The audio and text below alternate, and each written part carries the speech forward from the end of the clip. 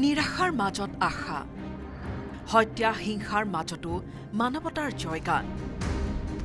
চাৰিওফালে গুলি বাৰুদৰ কোলাহলৰ মাজতে প্ৰশান্তিৰ এক আশ্ৰয়স্থল এয়া মণিপুৰৰ ইউথ হোষ্টেল ইম্ফলৰ খুমান লাম্পাকত অৱস্থিত এই আশ্ৰয় শিবিৰটো এতিয়া ৯১ গৰাকী মহিলাৰ একমাত্ৰ ভৰসাৰ থল Oftentimes it's firing and bombing happens, so it's not safe for us to stay there. We feel so emotional and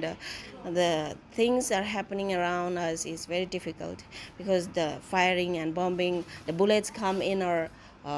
own courtyard. এই মহিলাসকলৰ কোনো গৰাকী সন্তান সম্ভৱা কোনো গৰাকী সদ্যজাত সন্তানৰ মাতৃ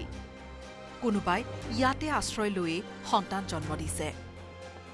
This relief camp, the first of its kind in the region, was established on May 21st.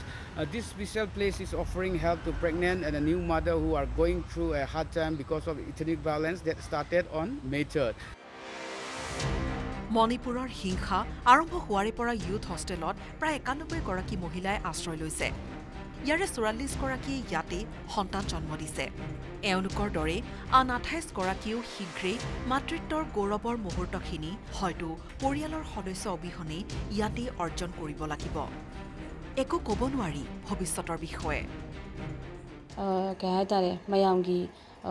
কনোদা লিৰি কেমদা লৈবাগী আমাৰমদা হাৰদি চাবা থাকবাগী লৈদনাকো আপিবা মদম পিজাবা মিসু লৈয়েবা আদুগিদে সিগিদি তৌদ্ৰে আদি খৈনা চানিংবা মানা মাসিং আমা খাংদে চিকিৎসকে ইয়াত নিত স্বাস্থ্য পৰীক্ষা কৰে মহিলাসকলৰ দুগ্ধপান কৰাই থকা মাতৃসকলক প্ৰয়োজনীয় বয়বস্তু কিনিবলৈ সপ্তাহত ৫০০ টকাকৈ দিয়া হয় As soon as possible we want peace in our state Manipur and when our child born and we want our land to be very peaceful and they live happily with all the communities, especially in Manipur we have so many ethnic groups of people and we need to love each other and we need harmony with each other. So with this situation, if our child born and if the situation goes on like this, we cannot love each other. মণিপুৰৰ হিংসাত্মক পৰিস্থিতিৰ পৰিপ্ৰেক্ষিতত ঘৰবাৰী এৰি আহিছে এওঁলোকে উভতি যে যাব পাৰিব বা কেতিয়া তাৰো কোনো নিশ্চয়তা নাই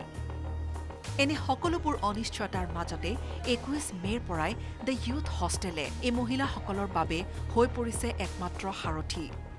বহুজনৰ পৰিয়ালৰ লোক আন আশ্ৰয় শিবিৰত থাকিবলৈ বাধ্য হৈছে কিন্তু এই সকল মহিলাই এনে এটা জটিল সময়ত এগৰাকীয়ে আনগৰাকীৰ ভৰসা হৈ থিয় দিছে